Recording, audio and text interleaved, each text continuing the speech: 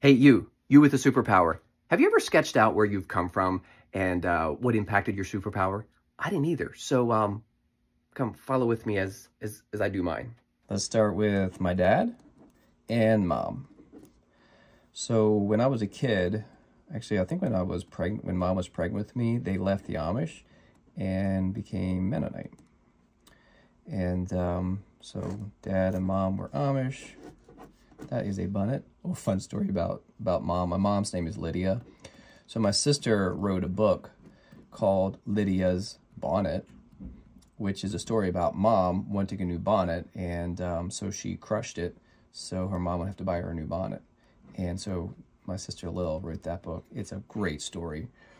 Amish, and then we became Mennonite, and I got married young, had 4 kids, since been divorced. I'm a single dad, and went to a non-denominational church, kind of like my generation did.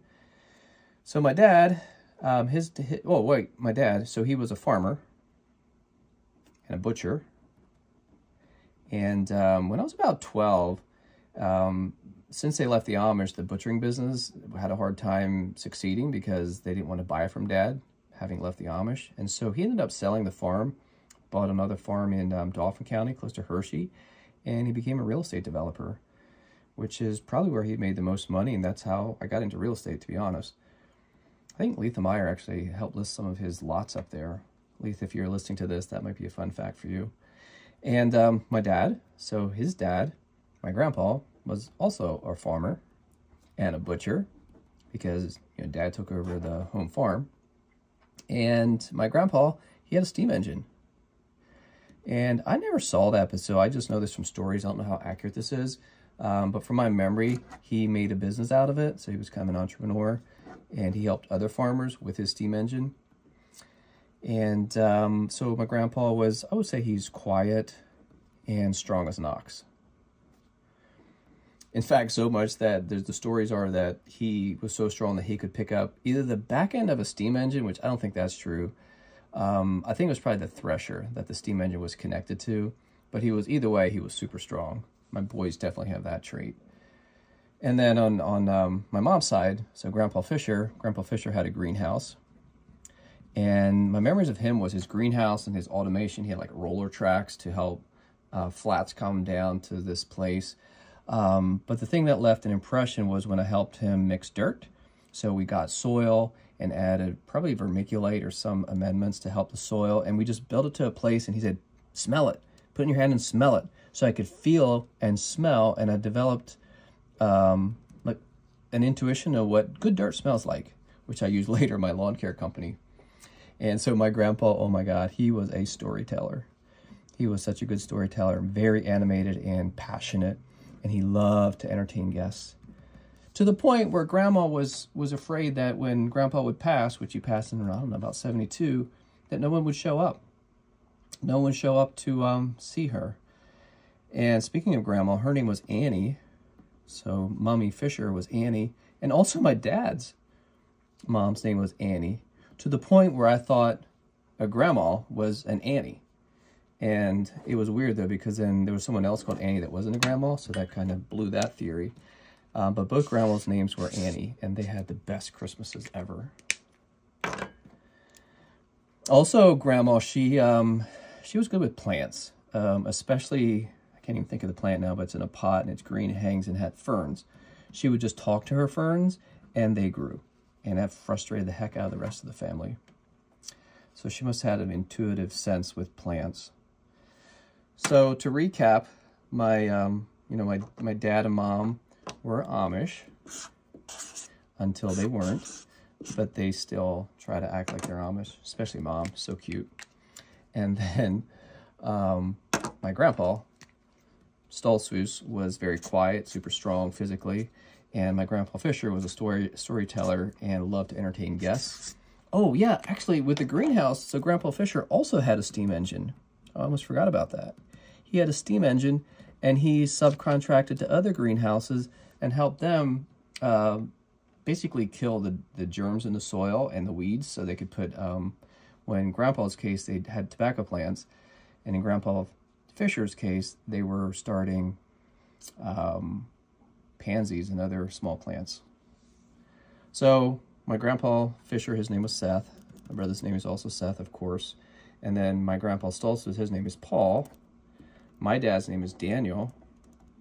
So my world shows up, and what do you think my name is? Well, it's Paul Daniel Stoltzfus. And my first memory, or memory from pictures, I don't know, is me out in the meadow, and there was this big steer, huge steer. This is not a sheep. This is a steer. And little Paulie, that was my name, Paulie, little guy, I was like feeding the steer grass, and I was not afraid at all. I mean, this guy has got to be like, I don't know, 10 or 20x my size, and I was not afraid at all. The other thing that I remember is Dad in the farm, when he had bulls and he had to lead the bulls where he wanted them, he just figured out the pain point, which is a ring through the nose, and he could lead that beast to wherever he wanted to go. And that's fingerprints inside of me as well. And so, what's Paul's superpower? And as I look up, to find your superpower, kind of highlight the things that showed up in your world. And so, it's definitely storyteller, just like I'm doing here. I can be super quiet sometimes, actually. I'm not as animated as my grandpa. I'm probably more quiet. I love to entertain guests. I have an intuition with dirt, and I can just talk to things and they grow. I don't know, people don't know what happens, but when they're in a consulting meeting with me, they just feel like they're going to grow. I don't know what I did either. So I think there's a sense of intuition that shows up in my world, and also curiosity. Like, I ask so many questions. And then also I have a work ethic, like consistent, persistent is pretty much, if you look that up in the dictionary, you'll see Paul there. I'm a slow burner. My brother can outwork me in the morning, but by the end of the day, I've caught up and passed him, kind of win from back of the pack. And then I also look for limits, like how far can we push this thing? Because what I really want to do is dissolve the limits. So that's kind of my superpower right there. If you would put me in a superpower, right? And so 3 things show up. There's this business mind, storytelling, and I grow growers. Like, I create programs to grow things. And just like my dad was in a butcher shop, he probably disassembled things, like had an amazing things and created value by disassembling them. Well, I tend to assemble things. So for instance, in Wisegrass, I assembled a program that completely outperformed other lawn care companies. It was more like what they do in golf courses and HOAs with unlimited budget. And so I learned everything I could. I was curious and created this program. And my principle was grow the growers. So don't waste too much time getting rid of weeds and all that. Just find the grass that does grow, find a variety that grows in all soils, and then grow that grass. Don't spend time fertilizing like turf type tall or perennial ryegrass that just dies. Find turf type tall fescue that grows. Grow the growers. And so the intersection of that is, so we got the business, storytelling, and grow growers. I think that's where you would put this intuition and curiosity. That's right in the middle of this. Kind of like Curious George hangs out in here, because I can't help but I sense things, and then I go read stuff to kind of back up what I've been sensing all along. Does that make sense? So this is fun. This is super fun to kind of look at where you are, what your parents are and grandparents, and see what shows up in your world. And you should do this. Wow. This is so much fun. If you've never done this, take time to do this. It's so grounding. You probably won't find out anything new, but it will remind you of who you are, right?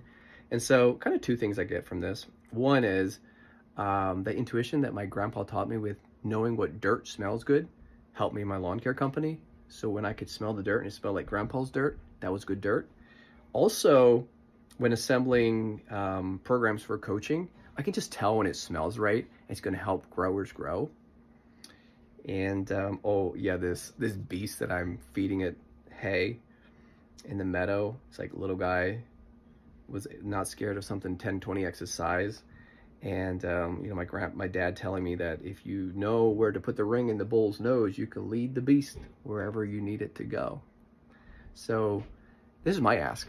Do this project, and you know, DM me and I'll get your contact information. Send me your sheet. or just comment in here what comes up for you when you do this sheet. Like, what's your superpower?